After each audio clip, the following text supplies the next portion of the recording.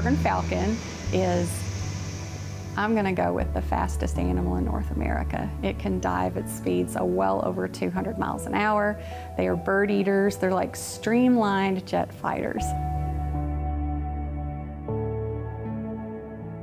Peregrine falcons eat birds, and so they are extremely fast flyers so that they can catch their prey on the wing. They like to live at these power generating facilities because there's a lot of pigeons and starlings here, and oftentimes they're welcomed here because the utility companies like to see pigeons and starlings knocked back a little bit. Their wingspan is 3 feet or so. Not a real large bird, but they can have a large personality that makes them seem bigger than they actually are.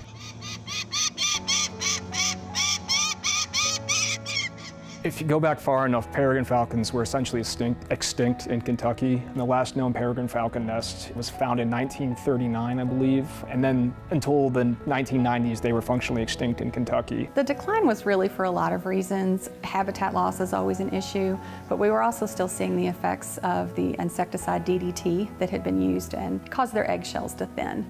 And for birds that only reproduce one time a year, it's pretty catastrophic if your nest fails. In Kentucky, we didn't have a nesting pair much after the 1940s.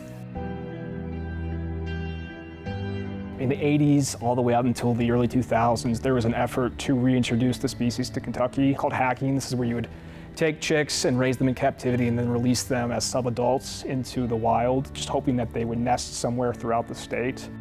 The first actual nesting pair was in 1997 in Louisville. There was a bridge here that they laid eggs on. And then from there, they kind of just exploded back throughout the state.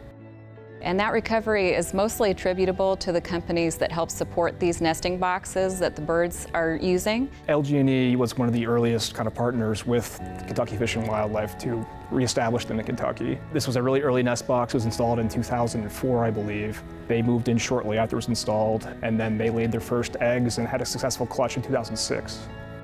It's been so interesting to watch over the years. Each nesting season is incredibly different. The falcon that's currently nesting at Mill Creek, based on her markings and her colorings, our employees and the KDFWR avian biologist have tracked her since 2006. An employee affectionately named her Diana after the goddess of the hunt. Since then, she's been Diana all through these years. As a mom myself, it is so interesting to see some of the habits and the activities, whether it's protecting the eggs or going out and getting food, watching the chicks sort of compete for her attention. Those are just things that, for me personally, I relate to as a mother myself.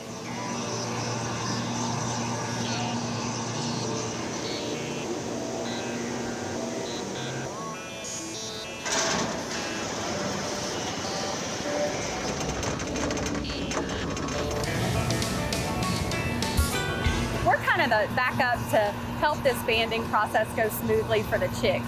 Both the male and the female, especially the female, is going to be really, really protective. So the team that we have here on the roof is essentially bait. We're to serve as a distraction to get the female out of the box.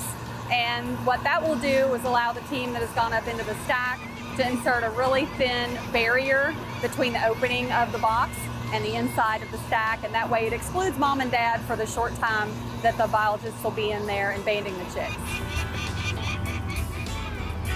Nicely done.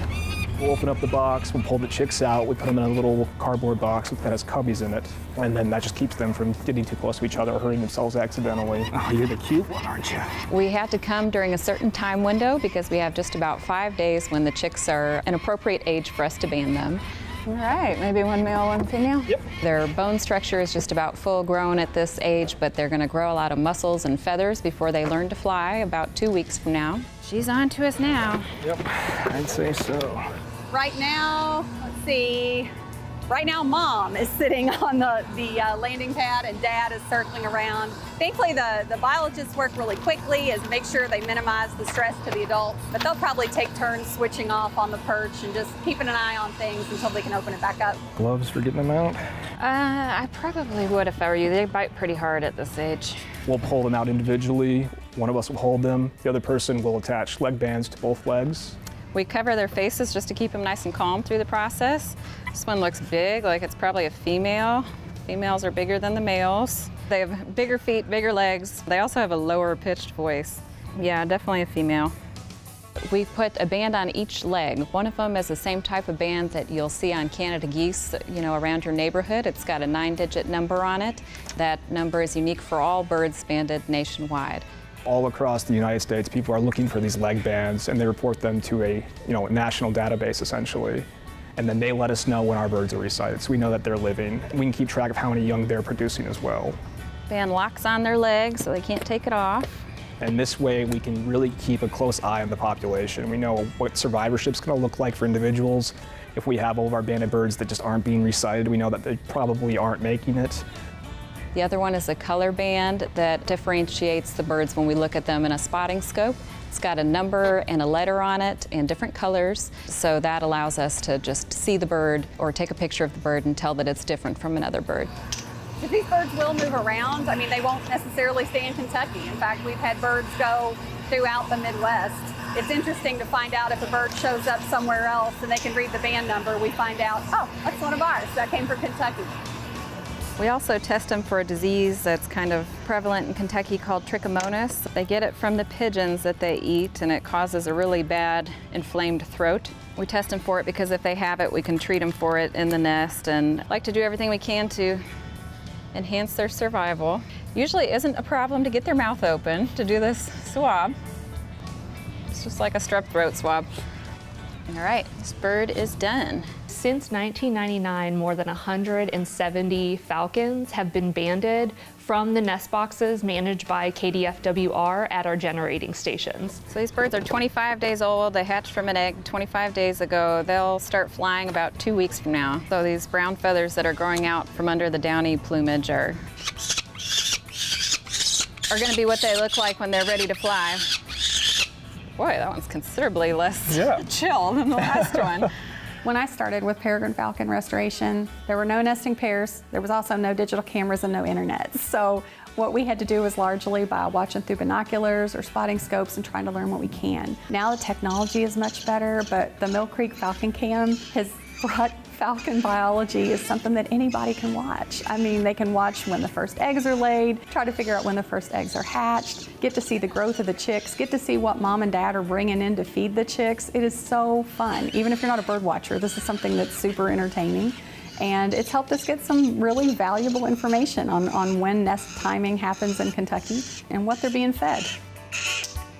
Our employees are so dedicated to providing a safe space for the Peregrine Falcons at our generating stations where we have nest box installed. And they really just enjoy being a part of this experience at our generating stations. All right, so he's gonna lose all his white downy feathers over the next couple weeks, and he'll be flying. He'll be brown instead of gray, and like his parents are, and then he'll gradually turn gray over his first year.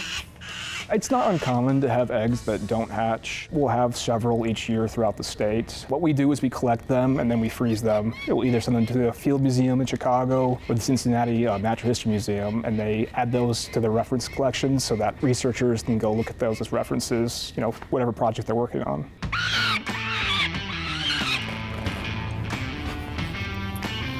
We're very grateful to receive funding each year from LG&E and KU that goes directly to our Peregrine Falcon activities, helps buy us equipment, and helps pay for our technicians' time to do this work.